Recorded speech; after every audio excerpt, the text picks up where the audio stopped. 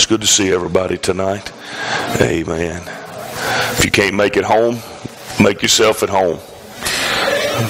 Amen. We got some washcloths, towels, baptistry here. I don't think anybody have any trouble making it home. Hallelujah. 1 Peter 5 and 8. Be sober. Be vigilant. Because your adversary, everybody say your adversary. He will never be on your side. Never. Never, never, never, never. The devil, as a roaring lion, walketh about, seeking whom he may devour. Psalm 17, 12. Like as a lion that is greedy of his prey, and as it were a young lion lurking in secret places.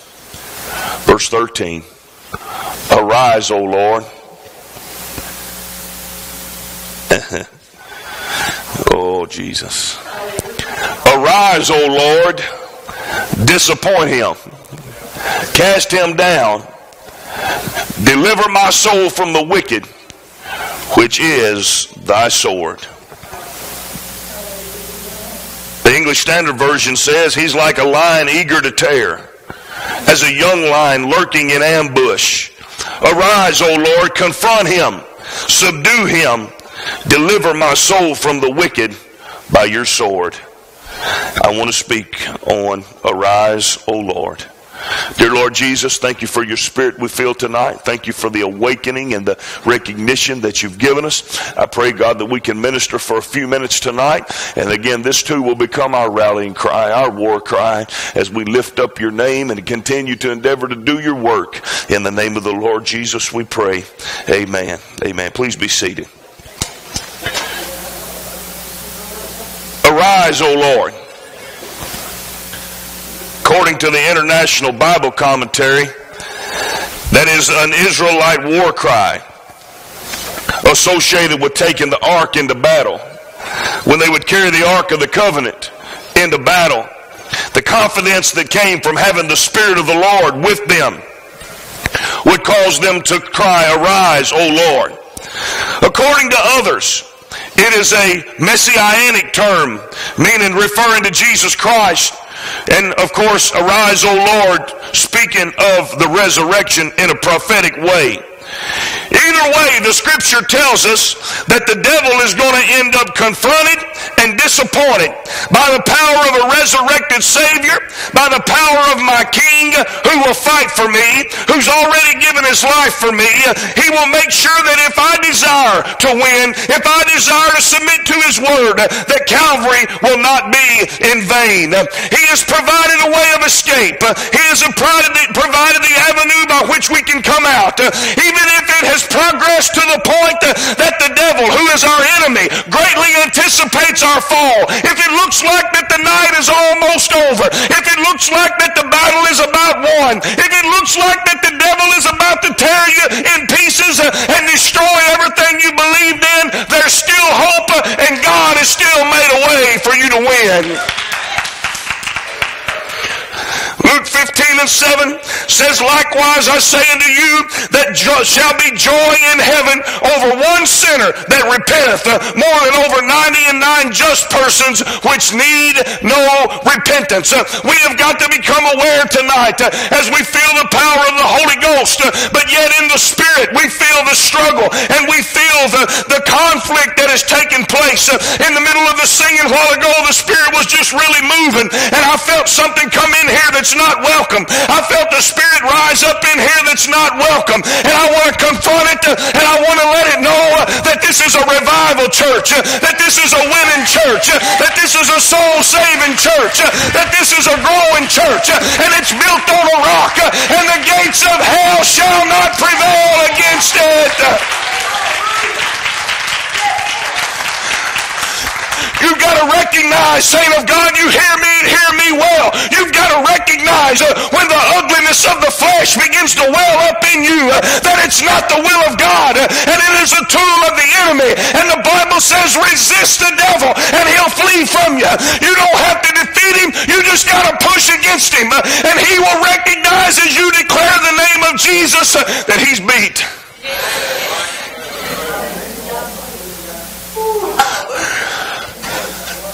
You've got to recognize it. When the Spirit begins to minister and the Spirit begins to work, it's not all about lifting hands and flopping hands and clapping hands.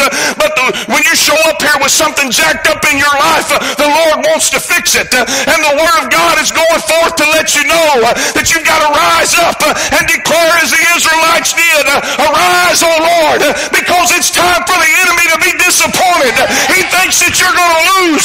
He thinks he's got you beat. He thinks he's got you defeated. But it's time tonight that the power of the Holy Ghost disappoint him. And let heaven rejoice. And let heaven rejoice. This will not be a deep message tonight, but it's a word that somebody needs to hear. That there's joy in heaven over one sinner that comes to repentance, over one person that is pulled back from the precipice of hell, who is pulled back from the edge of the cliff, as it were. One person who was about to give up and wash their hands of it, but the enemy has got to be disappointed. It's confronted, subdued. In the book of Genesis, the beginning. Brother McKinney, it's a beautiful book, actually. Many Bible stories. It's the beginning. It's the foundation of our faith, which it is built upon. Somebody say, arise, O Lord. Arise, O Lord.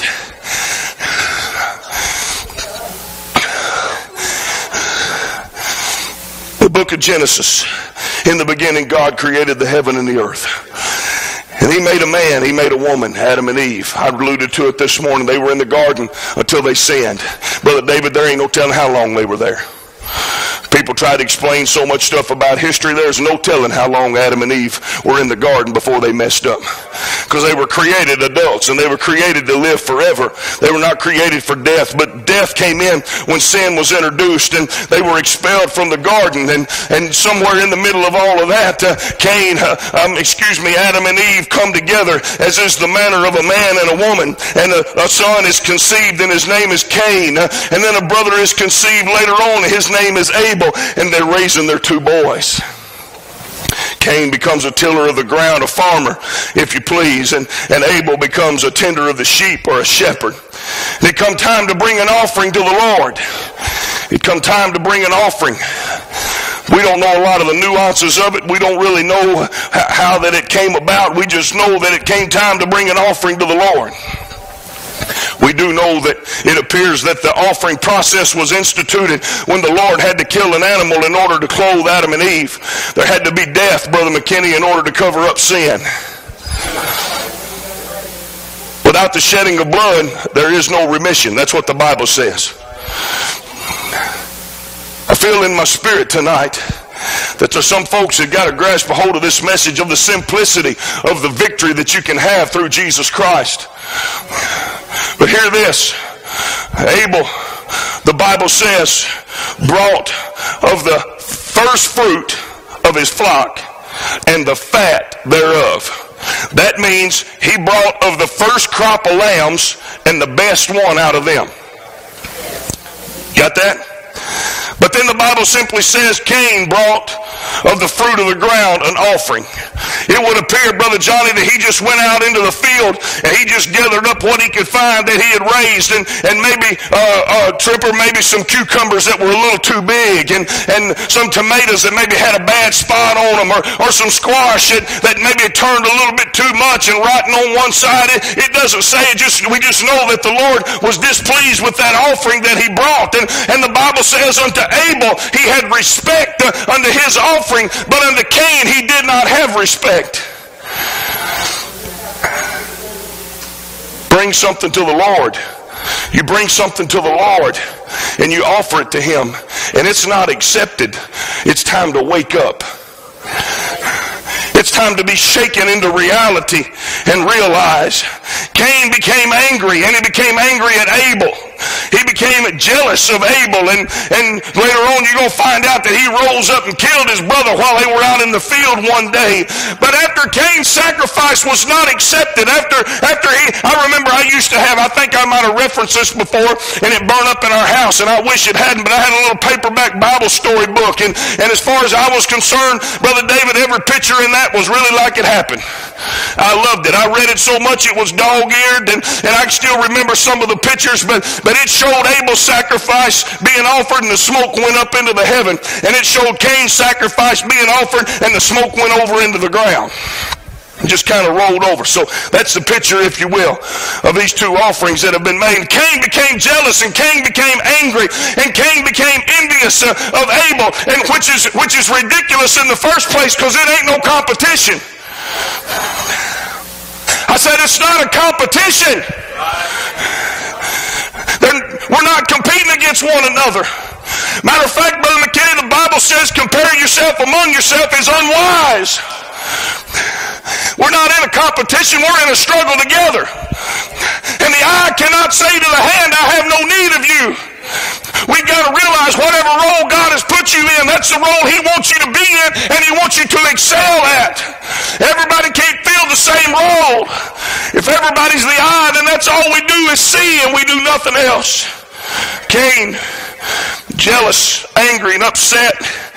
Undoubtedly, according to Genesis chapter 4 and verse number 6, undoubtedly, he became mad, soiled up, puffed up, made an ugly face. Anybody else got one of those? You sure do. I'm seeing it, some of them about right now.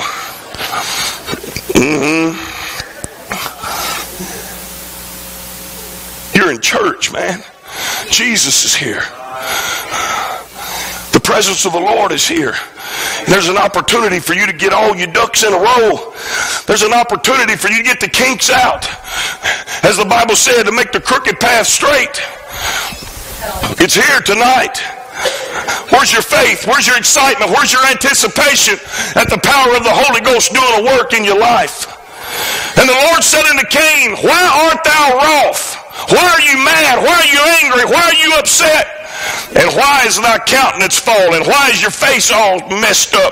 Why you got a mad face, old frowny face, and all looking soiled up and mad, talking bad, calling Abel names and making fun of him, and you know, sticking your tongue out at him when his back is turned, or whatever the case may be? Why? Why are you discombobulated? Why are you all messed up? Why are you upset? Now, of course, the Lord knows. Amen. The Lord knows what the problem is, because He's the one that did not accept the offering, did not accept the sacrifice. If thou doest well, shalt thou not be accepted? If you do what you're supposed to do, shall you not be accepted? If you do right, shall you not be accepted? And we've got to establish something right here. Before I go any further, we've got to establish something. Cain has already done wrong. He has already done wrong. But Brother Larry, the Lord is telling him, if you do right, you'll be accepted. If you're obedient, you'll be accepted. He was disobedient. He brought an unacceptable offering. Say, well, it was the best he had. If it had been the best he had, he would have been accepted. But he brought the scraps. He brought something he just hurried up and got together. And the Lord said, why are you upset? Why is your countenance falling? Because if you do well, oh God have mercy, that doesn't mean we're going to give you a do-over. That means get it right the next time. That means when it comes time to bring offering the next time, do it right, Cain. Do it right the next time before the Lord. You would think that he would begin to right that minute, to begin to scurry around and maybe swap something to Abel for another good lamb, or bring some of the good things out of his crop, or fall down before God.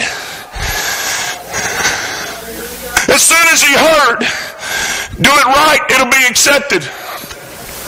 Do it right. We have created such a detriment in our society by people being rewarded for simply giving it a good shot.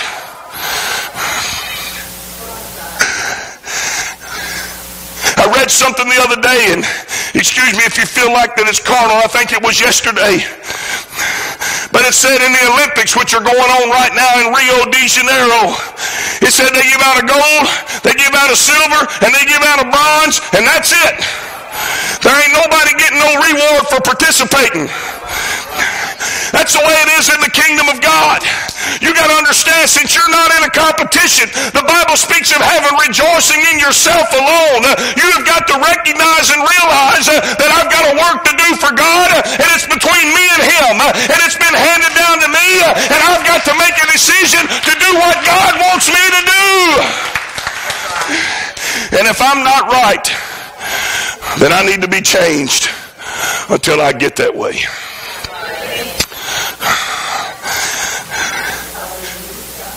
If you do well, you'll be accepted.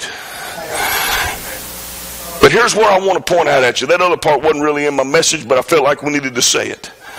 He said, but if you don't do well, if thou doest not well, sin lieth at the door. Now, if you look that up in the NIV, in the English Standard Version, it said, sin croucheth at the door. So there has been something take place here. They're just getting started out. We know that, Brother Terry, what would have benefited Cain if the Lord would have accepted that sacrifice and said, good job, good try? Brother Pete, nothing. Say, well, it would have made him feel good about himself. You know what the next sacrifice would have been? Just like it. But it was the Lord who had to say. Oh, hear me now tonight. I'm not going to be much longer. I promise you I'm not. I'm about out of notes, which could be scary. But he needed to be told, that's not good enough. Why? Why did he need to be told that's not good enough? So next time, he can get it right. So next time, he can get it right. Tonight, there are those under the sound of my voice. You know something, Brother McKinney? He didn't tell Cain you're no good. He didn't tell Cain you're useless. He didn't tell Cain you're sorry, you're done, you're no good for nothing, one mistake. My little children, I write these things to you that you sin not. The plan is that you don't mess up. But if you mess up, you got to be corrected and change it. And realize that when you don't, that sin is crouching. The picture that you got to see is of a wild lion or a wild animal that's crouching at the door as you walk away from God in anger and in frustration and in bitterness because I wasn't good enough. Join the crowd. There ain't never been any of us good enough. But thank God that we capitalized on an opportunity that said, I messed up yesterday, but I get a chance to do it right today. Don't you understand? Don't you understand? The devil can do nothing against you by himself. The devil can only introduce you to sin. The devil can only make the tree look good to you, but you got to eat it. The only avenue by which the devil can hinder and hurt and destroy the people of God is through sin. Sin lieth at the door, and it desires to have you. Unto you and unto thee shall be his desire, and thou shalt rule over him. It is the desire of the enemy to have you. It is the desire for sin to get on you, because it is then and only then. But I said a while ago, and just because you don't feel it, don't mean it ain't here. It's my job to pick up on stuff. And I thought it was your job just to get up and preach. That's the best part out of it. I love it. I laid in the bed the other night talking to the Lord and just thinking, Brother Richard, I wish I didn't have to do nothing but preach. Because, Brother Manning, I love it. I absolutely love it. But there's something that rises up in our spirit. You see now what I'm saying? It is that that causes the devil anticipation. When he sees an ugly face.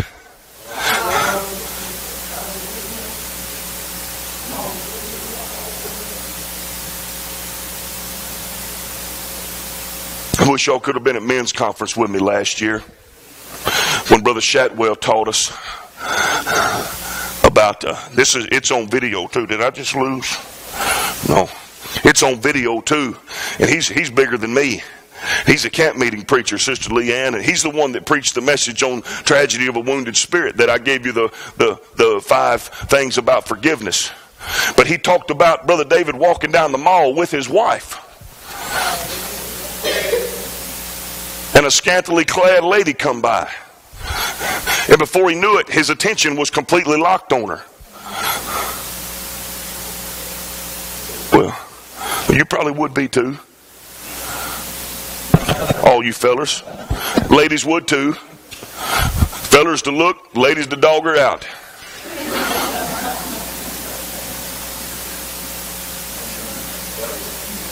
And she believes she go to the mall looking like a tramp. The fellers saying, "Good job, God." That's a joke I told you about before. But he said, boom, pretty girl. Brother David, that's not a sin.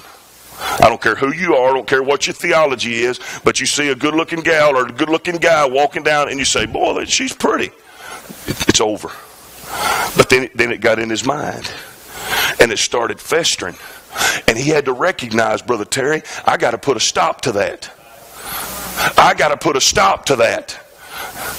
And we learned there was a breakover point that took place right there. And the devil stands there like a lion just crouching at the door, waiting on that to manifest itself into, "You know what, baby, I got to go to the bathroom." When you're lying, you ain't got to go to the bathroom. You got to go find that gal. Come on now, this is a true story. But no, he rebuked it in the name of Jesus. And I was so excited because I thought I was the only preacher in the whole wide world that had to battle with stuff sometimes. But I realized that I'm still in the flesh, Brother David, and stuff crops its head up. But I've been given the Holy Ghost that gives me the authority and the power to push it away. So I'm telling somebody tonight, there's something that has risen up in here in somebody's spirit. I think it's 2 people that has risen up in your spirit. And I'm telling you, the word of the Lord has come to you and said, resist it and push it away and disappoint hell, because he stands crouching at the door waiting on you to give up.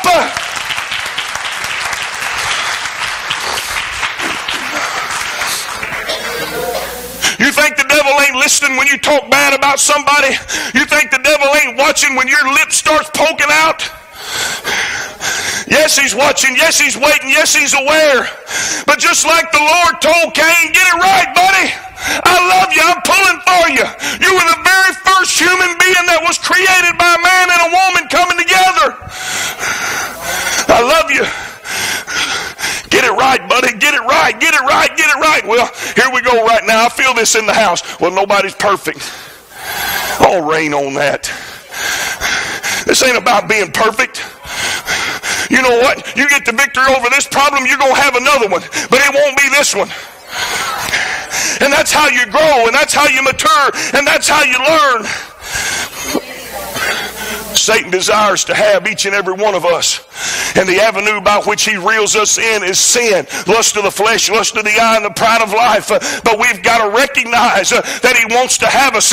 And somebody's got to declare, I'm not going out that cheap. Cain was getting an opportunity to have the Lord fight for him. All he had to do was repent, turn back to God, obey his word, and give him the best. It was very simple. Think about that. Think about that, how simple it was.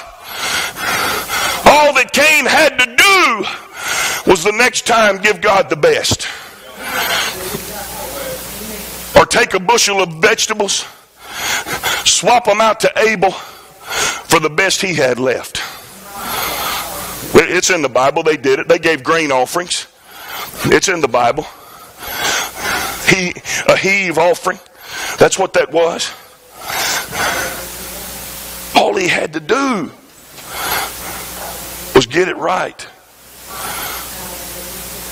The Lord wasn't damning him and condemning him and putting a mark on him and kicking him. He didn't do that. He did not do that, Brother David, till he rose up and killed his brother.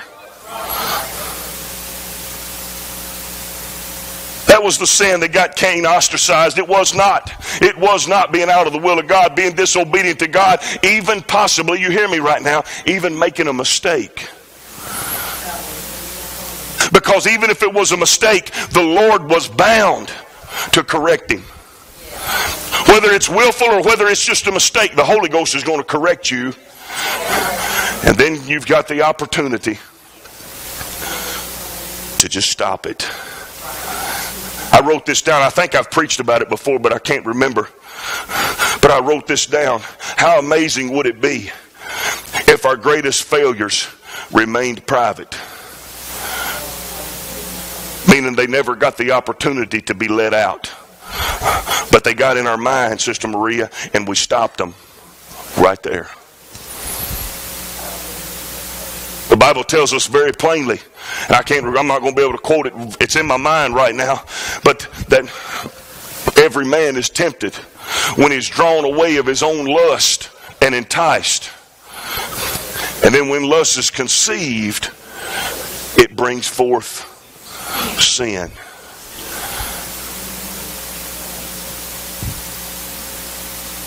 Let me tell you something right now. The Lord just revealed something to me. And this has nothing to do with anybody who sang tonight. But I've seen situations and times in my life when somebody at the service could really be moving and grooving, and somebody get up and sing a particular song, and it go. And then we, in our shallow minds, think it had something to do with the song. As if they picked the wrong one. That's crazy.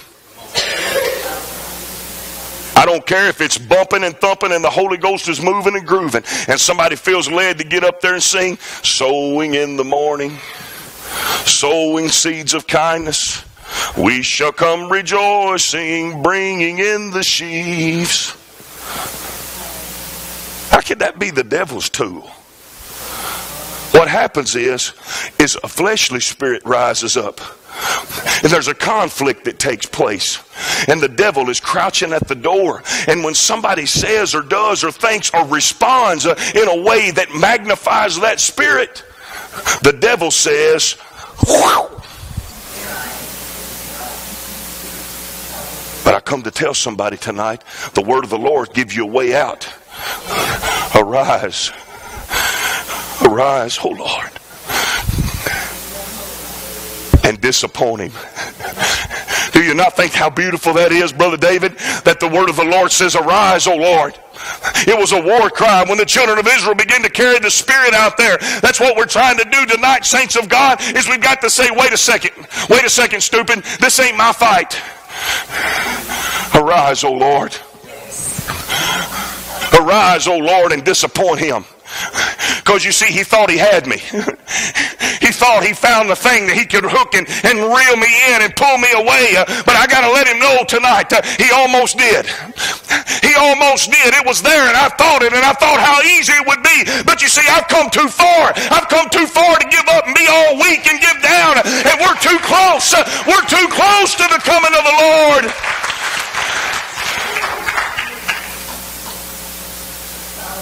Too close to the coming of the Lord. He thought he had me. Somebody needs to recognize that in the Holy Ghost tonight, you are being given the opportunity of a lifetime. He thought he had me, but I stand tonight with the Holy Ghost to let him know he's going to be disappointed. I might have not have done well. I might have made a mistake. I might have allowed something in that shouldn't have been there. But I'm lifting up my voice tonight and I'm declaring, arise, O Lord. And it's not just a cry for help, but it's a cry of a warrior that knows that God is with me. I'm not just struggling along, but I'm going to come out of this stronger than I went in. I'm going to come out of this more capable than when I went